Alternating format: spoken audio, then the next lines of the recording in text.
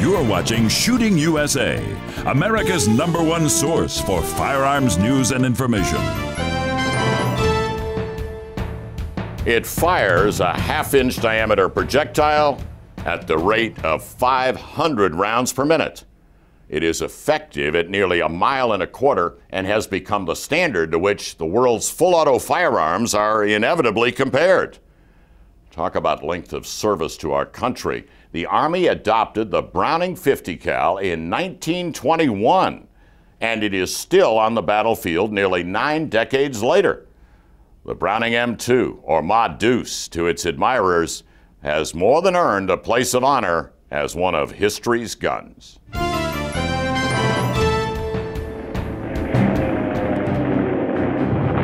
This is one of the greatest firearms of the 20th century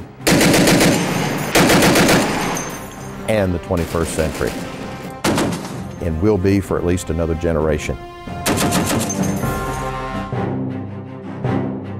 This firearm is the Ma Deuce, the Browning M2 50 caliber machine gun. And while the word is often overused, this truly is an awesome weapon. Wonderful weapon. It's heavy, but it's reliable. David Stieghan is the U.S. Army Infantry Historian. He says nearly a century after John Browning invented it, the M2 is still full auto, state-of-the-art. But it's still a basic design that John Browning came up with. It is simple, it is rugged, and it does the job. And for nearly a century, it has done the job for Americans going to war. Mounted on American tanks in Europe and in the Philippines. Mounted as an anti-aircraft weapon on land and sea in the South Pacific. 6 to 8 Browning 50 cals lined the wings of our fighter planes in dogfights with Zeros and Messerschmitts.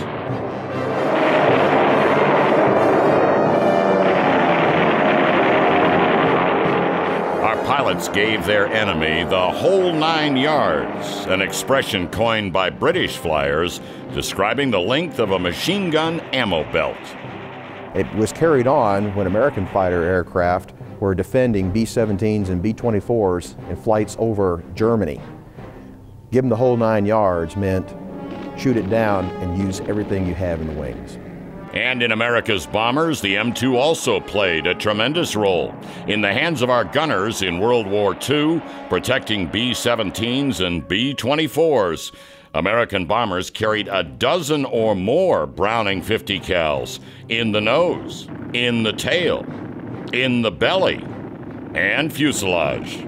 It is impossible to know how many American planes and lives the M2 saved in the war. But let us not forget that they not only shot down airplanes, but they blew up thousands of trains, trucks, and everything on the ground with close air support, allowing Patton and other armies to sweep across France.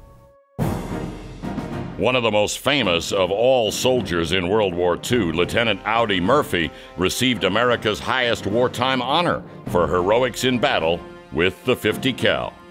But Lieutenant Audie Murphy, when he earned the Medal of Honor, was holding off the enemy with a 50 caliber machine gun.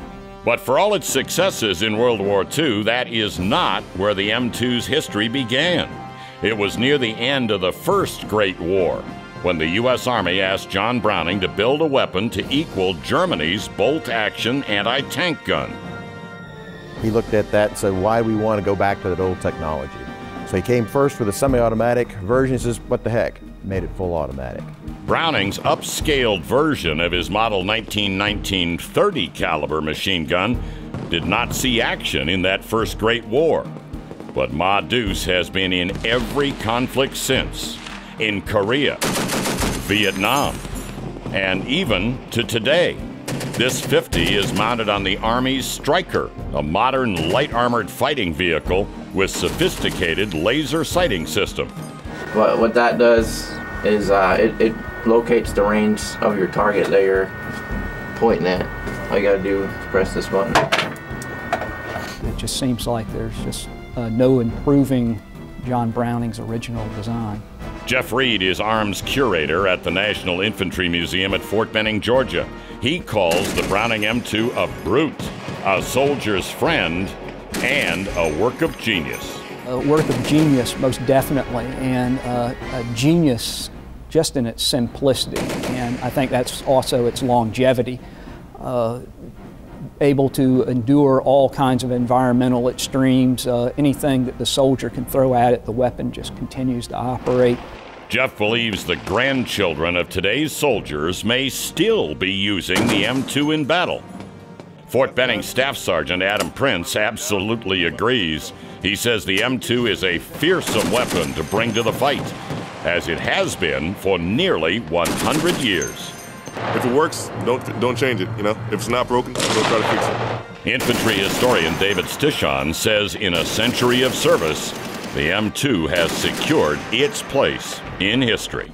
This and the Gatling gun are probably the most important machine guns ever, and this one is a true machine gun. Another of John Browning's masterpieces, the Big 50, officially being used to stop light armored enemy vehicles. Officially.